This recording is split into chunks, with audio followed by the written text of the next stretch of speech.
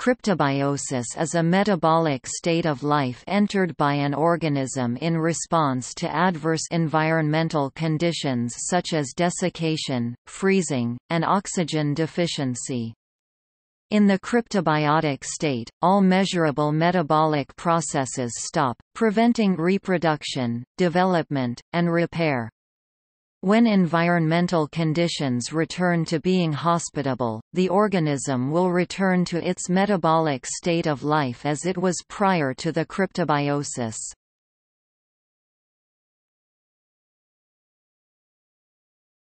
Topic: Forms.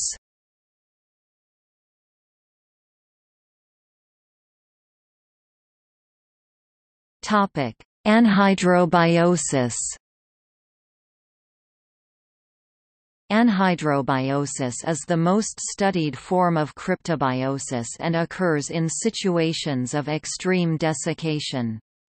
The term anhydrobiosis derives from the Greek for life without water, and is most commonly used for the desiccation tolerance observed in certain invertebrate animals such as bdelloid rotifers, tardigrades, brine shrimp, nematodes, and at least one insect, a species of chironomid, Polypedilum vanderplanki.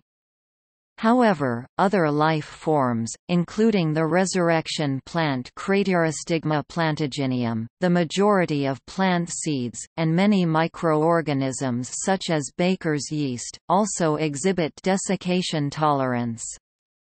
Studies have shown that some anhydrobiotic organisms can survive for decades, even centuries, in the dry state. Invertebrates undergoing anhydrobiosis often contract into a smaller shape and some proceed to form a sugar called trehalose. Desiccation tolerance in plants is associated with the production of another sugar, sucrose. These sugars are thought to protect the organism from desiccation damage. In some creatures, such as bdelloid rotifers, no trehalose has been found, which has led scientists to propose other mechanisms of anhydrobiosis, possibly involving intrinsically disordered proteins. In 2011, Caenorhabditis elegans, a nematode that is also one of the best studied model organisms, was shown to undergo anhydrobiosis in the Dauer larva stage. Further research taking advantage of genetic and biochemical tools available for this organism revealed that in addition to trehalose biosynthesis, a set of other functional pathways is involved in anhydrobiosis at the molecular level. These are mainly defense mechanisms against reactive oxygen species and xenobiotics, expression of heat shock proteins and intrinsically disordered proteins, as well as biosynthesis of polyunsaturated fatty acids and polyamines. Some of them are conserved among anhydrobiotic plants and animals, suggesting that anhydrobiotic ability may depend on a set of common mechanisms. Understanding these mechanisms in detail might enable modification of non-anhydrobiotic cells, tissues, organs, or even organisms so that they can be preserved in a dried state of suspended animation over long time periods. As of 2004, such an application of anhydrobiosis is being applied to vaccines. In vaccines, the process can produce a dry vaccine that reactivates once it is injected into the body. In theory, dry vaccine technology could be used on any vaccine, including live vaccines such as the one for measles. It could also potentially be adapted to allow a vaccine's slow release, eliminating the need for boosters. This proposes to eliminate the need for refrigerating vaccines, thus making dry vaccines more widely available throughout the developing world where refrigeration, electricity, and proper storage are less accessible. Based on similar principles, lyopreservation has been developed as a technique for preservation of biological samples at ambient temperatures. Lyopreservation is a biomimetic strategy based on anhydrobiosis to preserve cells at ambient temperatures. It has been explored as an alternative technique for cryopreservation. The technique has the advantages of being able to preserve biological samples at ambient temperatures, without the need for refrigeration or use of cryogenic temperatures.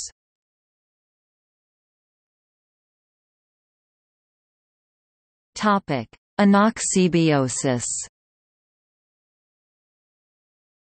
In situations lacking oxygen, aka anoxia, many cryptobionts such as M. tardigratum take in water and become turgid and immobile, but can still survive for prolonged periods of time, just as with other cryptobiological processes.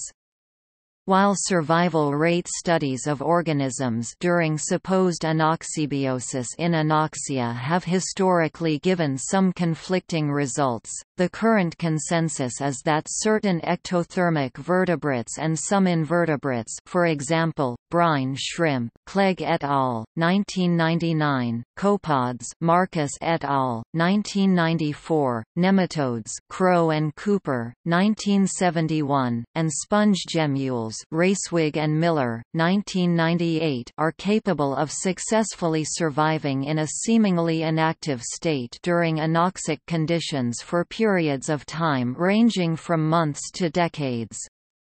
Studies of the metabolic activity of these idling organisms during anoxia have been mostly inconclusive, primarily due to the technical difficulty of measuring very small degrees of metabolic activity with enough reliability to conclusively prove a cryptobiotic state is occurring, rather than just an extreme case of the metabolic rate depression (MRD) phenomenon exhibited by all aerobic organisms to some degree, typically 1 to 10% of aerobic levels, when exposed to anoxia. Thus, anoxybiosis is not considered a legitimate form of naturally occurring cryptobiosis by some comparative biologists because of these inconclusive and conflicting experimental results regarding whether a truly complete metabolic standstill actually occurs in cryptobionts during anoxic conditions, or if the metabolism is merely such a tiny fraction of the aerobic metabolic rate that it falls below the limits of detection. Also, many experts are skeptical of the biological feasibility of anoxybiosis, because any preservation of biological structures during anoxic conditions would imply that a seemingly impossible situation is occurring, wherein the organism is managing to prevent damage to its cellular structures from the environmental negative free energy despite being both surrounded by plenty of water and thermal energy and, most remarkably, it does so without using any free energy of its own. However, as summarized by Professor James Clegg of the UC Davis Bodega Marine Laboratory in a 2001 review article, while many studies have failed to find measurable quantities of metabolic activity in potential anoxybiotic organisms, and there is also some evidence that the stress-induced protein P26 may act as a protein chaperone that requires no energy in cystic Artemia franciscana embryos. More recent data suggest that most likely an extremely specialized and slow guanine polynucleotide pathway continues to provide metabolic free energy to the Artemia franciscana embryos during anoxic conditions. Although it is inherently difficult to prove that not a single organism in existence anywhere is capable of entering a truly anoxybiotic state, it seems to clearly be the case that most likely at least A. franciscana, aka sea monkeys, a well-known and commonly studied cryptobiont, is only capable of approaching, but not reaching, the above-mentioned implied violation of the usual biological conversion of environmental negative free energy into the negative entropy of cellular structures via metabolic processes.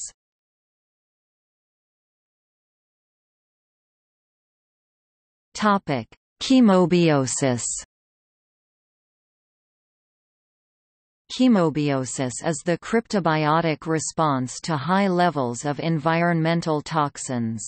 It has been observed in tardigrades.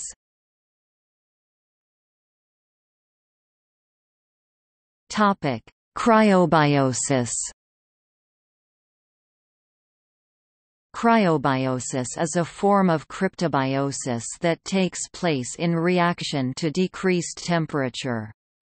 Cryobiosis initiates when the water surrounding the organism's cells has been frozen. Stopping molecule mobility allows the organism to endure the freezing temperatures until more hospitable conditions return. Organisms capable of enduring these conditions typically feature molecules that facilitate freezing of water in preferential locations while also prohibiting the growth of large ice crystals that could otherwise damage cells. One such organism is the lobster.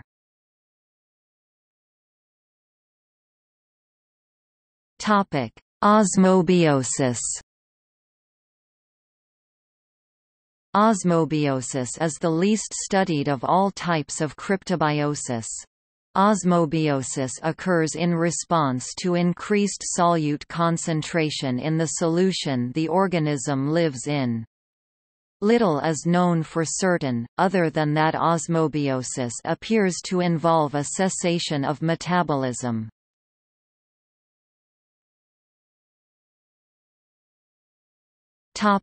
Examples.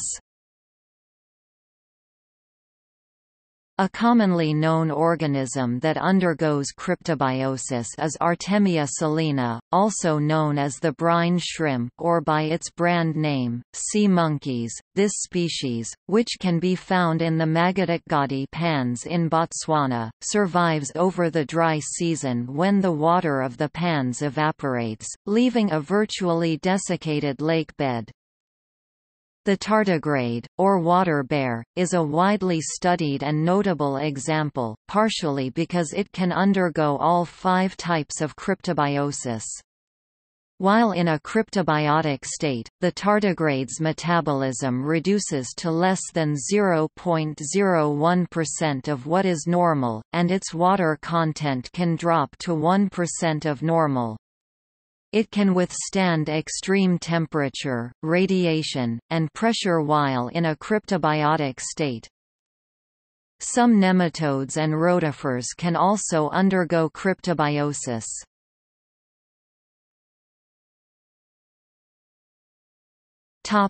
See also: